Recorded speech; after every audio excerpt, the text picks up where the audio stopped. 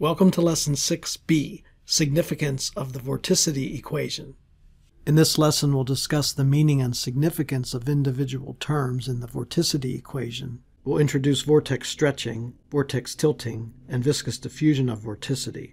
We'll also discuss the usefulness of the vorticity equation and simplify it for 2D flow. Here's the vorticity equation that we had derived in a previous lesson for incompressible Newtonian flow with constant fluid properties. I label the terms 1, 2, and 3. Term 1 is the material derivative of vorticity, which means that it's the rate of change of vorticity following a fluid particle. It contains both unsteady and convective, I prefer the term advective, terms. The second term is the rate of change of vorticity due to vortex stretching and vortex tilting, so we'll call it the vortex stretching and tilting term. Finally, term 3 is the rate of change of vorticity due to viscous diffusion of vorticity. Let's discuss the physical meaning of each term. We are already familiar with term 1. If we have a fluid particle that has some vorticity and it moves in the flow to a new location, the vorticity may change, again due to direct unsteadiness, or to advection, which simply means moving from one place to another, where the flow field is different. That's our definition of the material derivative.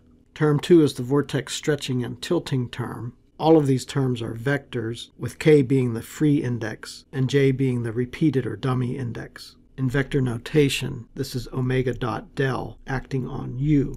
We'll use both tensor and vector notation in these discussions. What do we mean by vortex stretching? Let's illustrate with an example, a diffuser. We're talking about incompressible flow, so this is of course a subsonic diffuser. So the flow decelerates as it moves through the diffuser. If we have a portion of a vortex line here with some vorticity omega 1, as the fluid slows down, this segment of the vorticity line stretches and has a new value omega 2. As it stretches, omega increases, so here omega 2 is greater than omega 1. We're talking about magnitudes, of course. Physically, a small fluid particle that's spinning will spin faster after the stretching. An analogy can be made to an ice skater. When her arms are out, she spins slowly, but when she puts her arms above her head, she spins faster. We always learn this as conservation of angular momentum. The same thing happens to a fluid particle when it gets stretched like this. We used to go ice skating in the pond back of the barn, but I never was able to do that spinner stuff. Me neither, Dud. The other component of term 2 is vortex tilting. This occurs in a velocity gradient. For example, in a portion of the flow where there is shear and the velocity is increasing in the vertical direction. Again, if a segment of a line vortex is here, and since it must follow the flow, the top moves faster than the bottom, so it tilts. If we call this direction z, omega z is the component in the z direction, but after it's tilted, omega z is just the one component of the vorticity vector, with omega x being the other component. Notice that as it tilts, it also stretches, so the magnitude of omega increases, but some of its vorticity, which was all in the z direction, is now in the x direction. This vortex tilting mechanism is a mechanism for generating 3D vorticity. In other words, we can start with vorticity in one direction only, but end up with vorticity components in two or more directions. This is a direct result of vortex tilting. Finally, the viscous diffusion term, which I rewrote here, diffuses vorticity or redistributes vorticity due to viscosity. For example, consider a viscously decaying line vortex. We start at time 0 with a line vortex, which is a concentrated vorticity of infinite amount at the origin. If we plot u theta, the tangential velocity component, it's infinite at the origin and then decays as 1 over r. In fact, we know that u theta is gamma over 2 pi r. But in a real fluid with viscosity, the flow cannot handle this sudden discontinuity of an infinite velocity at the origin. So after a short time, the velocity profile looks something like that, and as time increases, this viscous inner region keeps growing. This represents time increasing. This inner part we call the viscous core, but far enough away this outer flow region still has this component of velocity. In other words, the effect of viscosity has not yet reached this portion of the flow.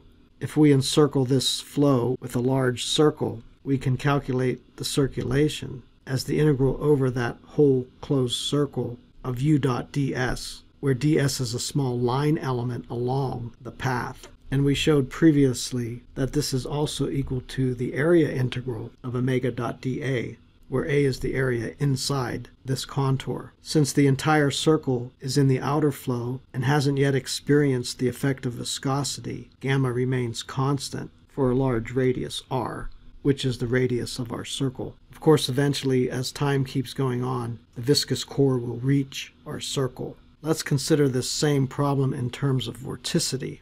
Now let's plot the magnitude of omega. At t equals 0, omega, as I said, is infinity. It's a spike in vorticity at the origin.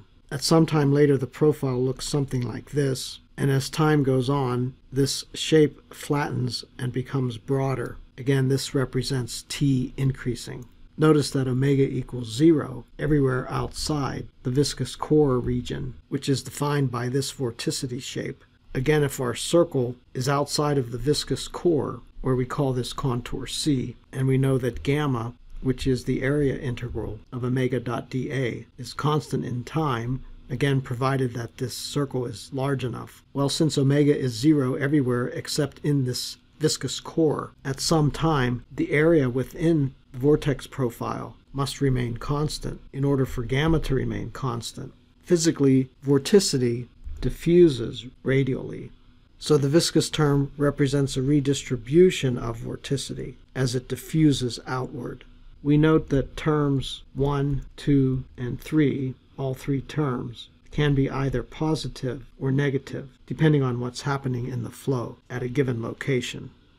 I again rewrite the vorticity equation with its terms labeled, and I rewrite it in words. The vorticity of a fluid particle can change due to two mechanisms, namely vorticity is stretched or compressed or tilted, and vorticity is diffused due to viscosity. And all these terms can be positive or negative.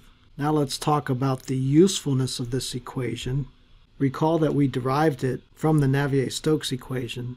So this vorticity equation really has no additional information than what is already contained in the Navier-Stokes equation. It's not a fundamental equation of fluid motion. So what is its usefulness? Why do we even care about it? I'll give you some examples of its usefulness. We can use it for locating a vortex in a flow field. This is really an argument for the usefulness of vorticity itself, not really the vorticity equation. Consider a 2D flow in the xy plane, and either computationally or with PIV you have some flow field, and you could measure the velocity at various locations. It's hard to see a vortex in a vector plot like this. However, if we plot vorticity contours, you may be able to see concentrations of vorticity. And what's even nicer is that these contours are independent of frame of reference, and we're restricting our argument to a frame of reference moving at a constant speed. If your frame of reference is moving at a different speed, the vector contours will change significantly, but these vorticity contours will remain the same whether you're sitting still or moving at some constant speed in any direction. The magnitude of vorticity is independent of frame of reference.